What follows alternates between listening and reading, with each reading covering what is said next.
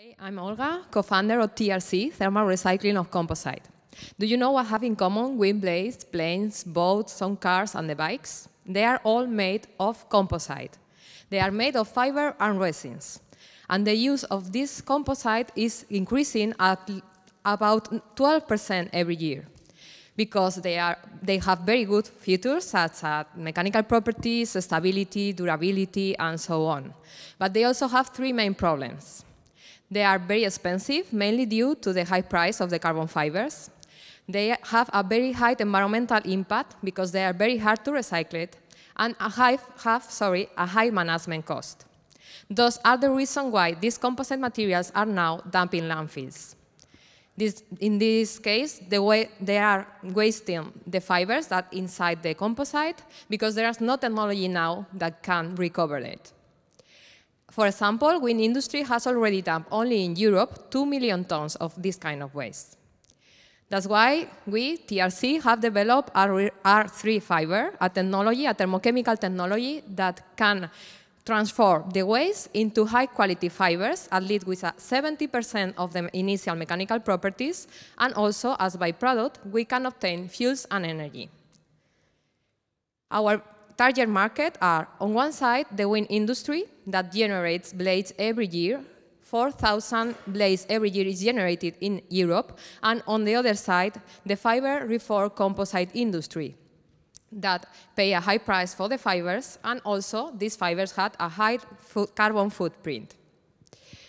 We can reduce the composite waste cost management in a 34%, contributing in this way to the circular economy, because wind industry, for example, the only waste that cannot recycle it is wind blades, this kind of composite.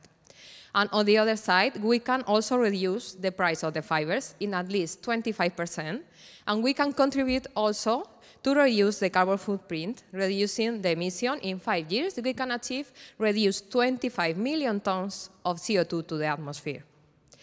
This is thanks to our team with experience in management, development, research, and also in production, very important in our sector. We can achieve in 2019 our first positive EBITDA with a sales of around €500,000, and after our internationalization process, we will achieve an EBITDA of almost €5 million. Don't allow composite materials be the environmental problem of the future. Thanks for your attention. Thank you.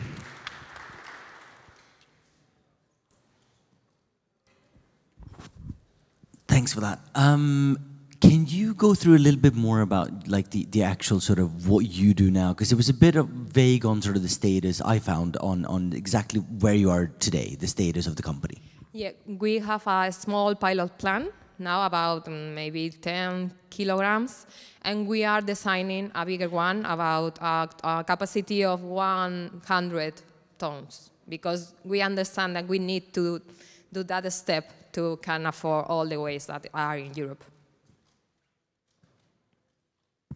And how fast can you grow from that? So how long will it take before you're sort of properly sort of industrialized? We plan to build this plant in the beginning of the next year. Maybe in March it's ready, I hope, finger crossed. And from then, we plan to have alliance with other companies that already are recycling at different points on Europe. We can grow very fast with Joint Alliance, with Venture Alliance. If no one has anything else, then I'll go on defensibility again. That's my main topic. How do you defend this? Like sort of IP, patents, how do you make sure that no one else does what you guys do? We are patent pending for our tech, a PCT patent, and also have an industrial secret already signed in Spain. Thank you. Thank you, Jury. Thank you.